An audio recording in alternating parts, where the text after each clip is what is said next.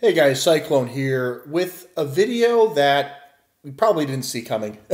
And honestly, I didn't either, but I think it's important enough to talk about this topic.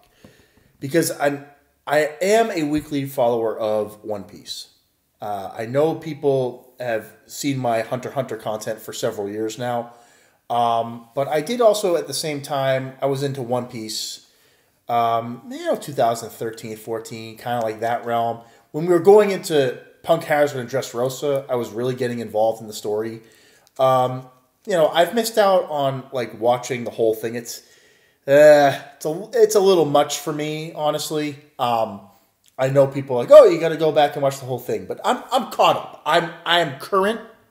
I might not know all of the former characters, all of the plot lines, but I know the general scope of the situation by this point, and I feel confident in talking about this video. Chapter 1013 was bananas. I wouldn't make, like, Wano's been great overall. There have been some, like, questionable pacing choices, questionable decisions on character development by Oda, but overall, for a One Piece arc, this is one of my favorites. And this last chapter, spoiler warning, as you probably understood, you need to know this chapter before you watch this, so just be warned. It looks like Ulti's finished. I mean, Big Mom combines this freaking laser beam attack, it one-shots the bitch. Like, she's gone. It went right through her. I don't think we've seen even an ancient Zoan come back from getting completely impaled all the way through. Like, that's... Dude, page one was taking those meteor kicks from Sanji, and he got up, he's like, ugh. You know, like, look at Queen. Queen got thrown into the palace and whatever. And it's like, ugh. You know, oh, my head hurts. Ulti got one shot. One shot by Big Mom. And the attack looked lethal. So, at the very least, Ulti's written out of the story at this point. I think she could be killed. But, like, I want Oda to pull that punch. Like, I want him to go that mile and make the story more intense. We're in Wano. We have Kaido and Big Mom, two Yonko together, first time ever. I want there to be some gravitas. I want there to be some weight here. I want Ulti to be killed by that attack. And just show how crazy Big Mom can be if she's pissed off. Because for the longest time, Big Mom's like this joke character. She's super powerful and takes no damage, but she's a joke. Have her kill somebody at Ulti's level. Make her scary again. I felt that. Like she just one-shot a fucking commander-level character. Like, he's like, beep. Not just one-shot, literally murdered a commander-level character. Murdered her. Like, get out of here. And yes, Ulti to me is basically in that discussion of a commander-ish style character. You got King and Queen who are both very capable. They're taking on characters like Marco, and they're not taking any significant damage or anything like that. The Flying Six are right at that level, and Ulti's been very impressive, but like she one-shot Ulti, dead or not. I hope she's dead. But then the ending. I gotta talk about this. So Oda off-screened Luffy getting blasted off the island. We see him falling unconscious. The Oda white circle eyes. Luffy's out cold, man. Luffy's knocked out. KO. Kaido did not seem hurt at all. He's just like, oh, I should have cut off your head. They're going to see you and know that you can win again. Kaido could have killed Luffy. But he didn't. He just sent the mother off the island. Knocked him out, sent him flying. His lifeless corpse is falling toward the ocean. Now, he's going to get saved. Will it be Marco or will it be Law? Room? I think we have a couple options to rescue him. He's not going to die here, but Luffy lost. That is an L for Luffy. Number two L. And I freaking love it. Why do I love this moment so much? Kaido beat Luffy again. Now, there are some Luffy fanboys who are like, you know, main character, how can he lose again? Oh my god. Because the world building has portrayed Kaido as an unstoppable monster. When it's one-on-one, Kaido will win.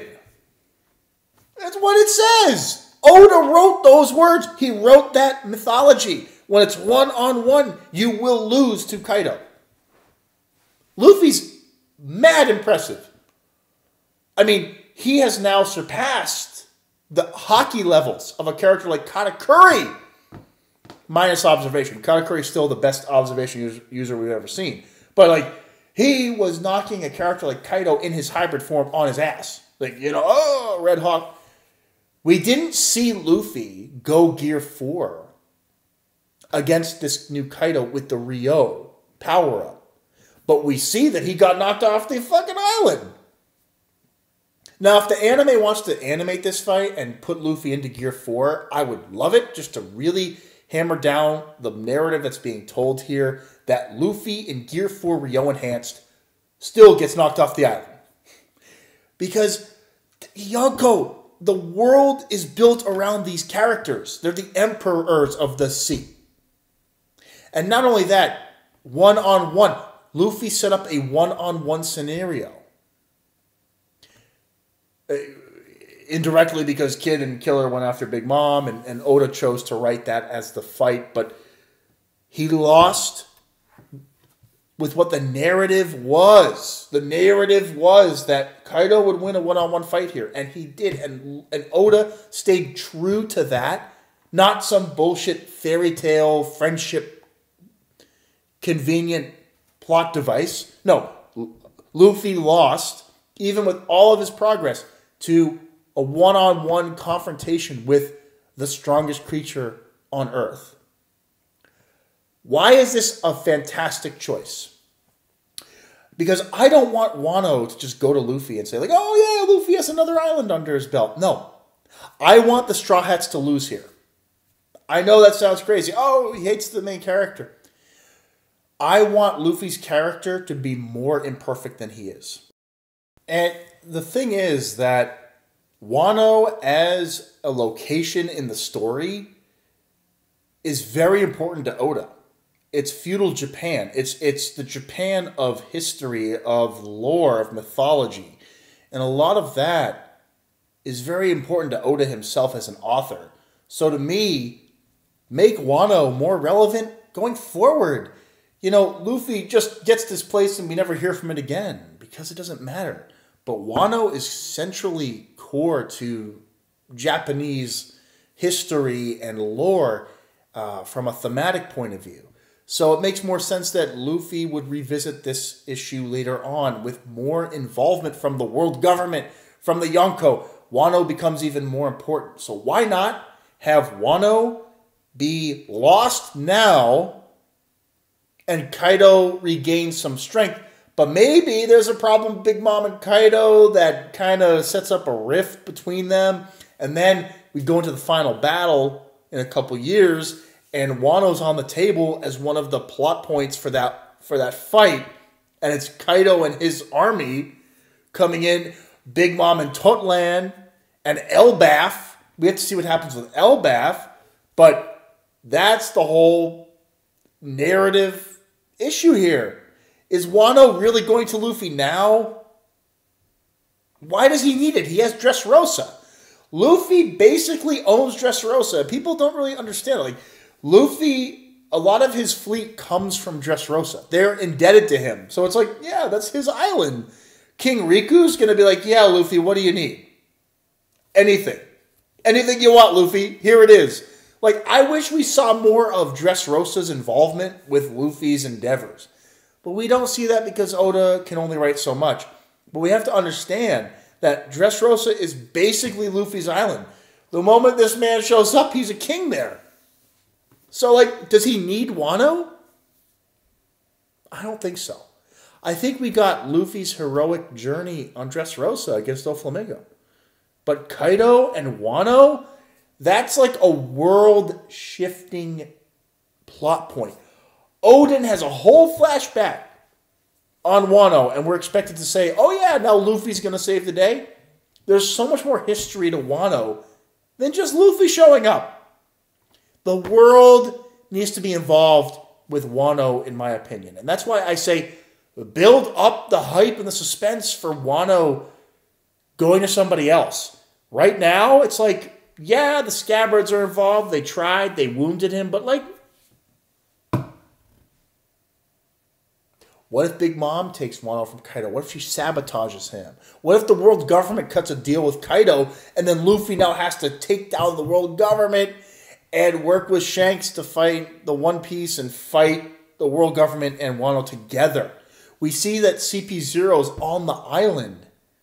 So could they cut a deal with Kaido? And then Shanks and Kaido? Do you see where the plot could go here? It's so much better than just Luffy saves the day. We already had that in Dressrosa. Why do we need it again? Let's have more suspense in the plot.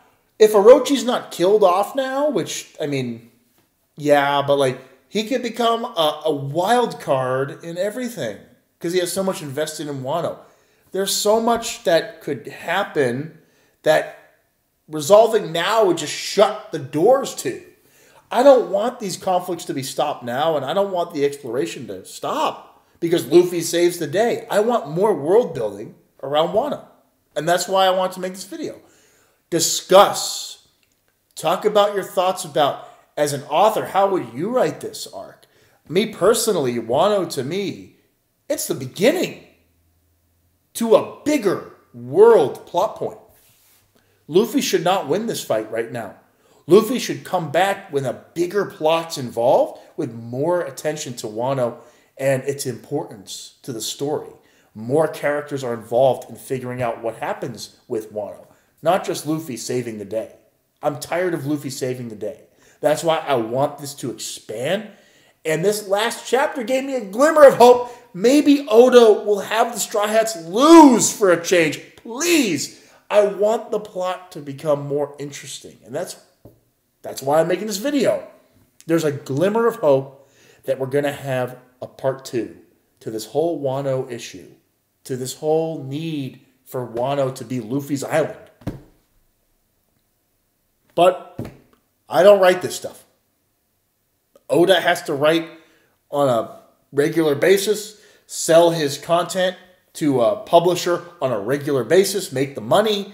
And maybe doing all that is just not convenient for the, overall story, but it's what it is, guys. Anyway, I thought this would be a great discussion topic, and I'll see you next time. CyClone signing off.